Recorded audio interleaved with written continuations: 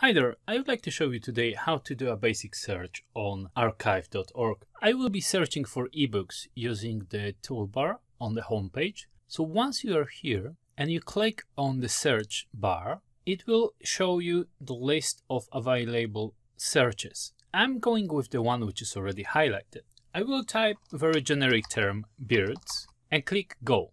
Here we are presented with 74,578 results, which is quite a lot, and it's overwhelming amount of files to go through. No wonder I just put beards as a search term. You can view the files in two different ways. One is a thumbnail view, which has been set as a default view, and the second one is a list view. You can even expand the list view to show the details. I actually prefer using the thumbnail view, as I can see the preview of the files and the preview of the metadata as well.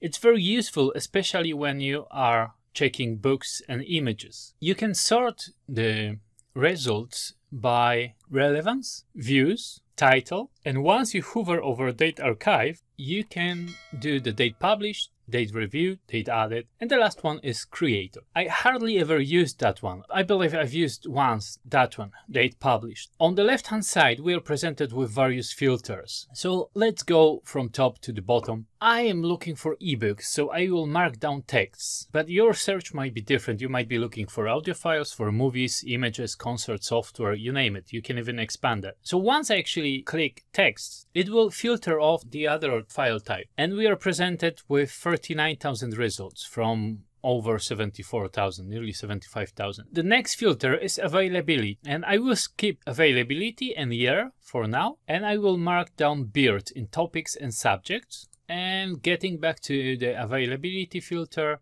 we previously had just one entry here. Right now we are presented with two. So I'm after old books which are always available. So I will mark down the always available, and we're down to 4,800. I will skip a year as well, and here I will mark down collection, American libraries. In a collection filter, I will mark down biodiversity heritage library, and I'm going down to the creator. I can't see the author which I am after in this short snippet, so I will click more to expand the view, and we are presented with a list, and there are over 21 pages. But on the first page I can see that there is the author which I'm after is John James Audubon, so I will mark down his name and click apply your filters, and we're down to 19 results from nearly 75,000. So once you hover your mouse over any of these, let's go with the second one,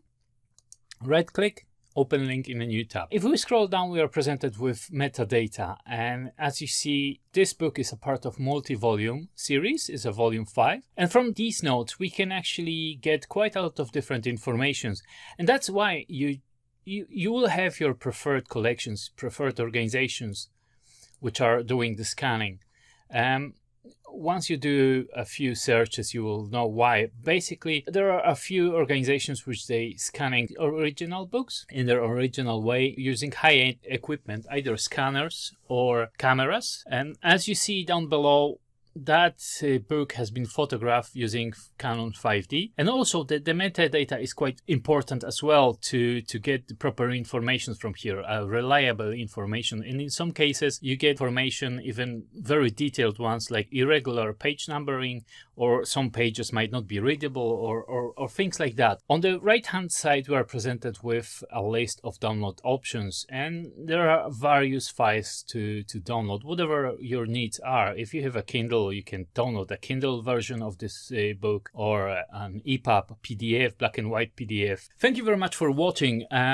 Please don't forget to check the description field below, as there are a lot of resources which I haven't mentioned in the video, and they are quite useful, or they will be quite useful if you are looking for public domain works. The whole presentation is in a PDF. You can download it for your reference. And also the second file is a list of 10 websites similar to archive. And also there are some other links which you might find useful. Please let me know in the comments below what do you think about my delivery, as this is my first video. And also what kind of searches are you doing? What are you looking for on Internet Archive? Are you looking only for books in public domain, or maybe for videos, for audios? If you have any other ideas what kind of movies you would like to see on this channel, please let me know also. If you like the video, please give a thumbs up and also consider subscribing and smash the notification bell icon so that you won't miss another video. And there will be quite a lot of more videos regularly published on this channel with regards to public domain.